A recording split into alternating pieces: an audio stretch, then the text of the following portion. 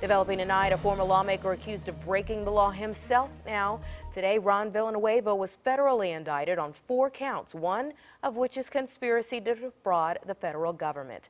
10 on Your Side was there as he left Norfolk's federal courthouse following his first court appearance. Tonight, our Brett Hall has been digging through the court documents to bring us details. Brett.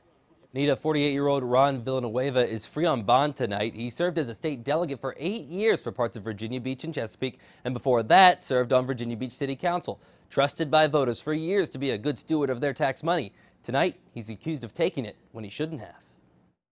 What do you think of the indictment? One question. Just God bless everyone, and look forward to my day in court and the story getting out. Those were former lawmakers Ron Villanueva's first words following the release of a 22-page federal indictment. It claims Villanueva falsified records and statements in order to defraud the U.S. Small Business Administration over a 9-year period from 2005 till 2014. Prosecutors say as a result, 2 businesses associated with Villanueva were awarded a combined $80 million in government contracts they may have never been eligible to receive.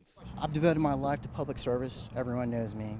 I'm a man of integrity and honor. Court documents say Villanueva had extensive experience pursuing contracts set aside specifically for small businesses controlled and owned by socially and economically disadvantaged individuals.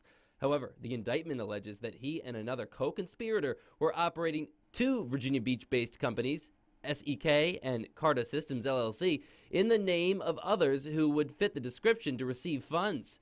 Years of emails and records lay out the scheme. One piece of evidence even includes a letter Villanueva wrote on his official House of Delegates letterhead. Continue to pray for me and my family, and I'll make sure we'll address all your questions in the future. You completely deny the allegations? Take care. No outright denial today from Villanueva, as you heard from him answering investigative reporter Chris Horn's question. He is due back in court next week for an arraignment on these charges, and again, he isn't the only person charged in all of this, and there still could be more charges coming. Live in the newsroom, Brett Hall, 10 on Your Side.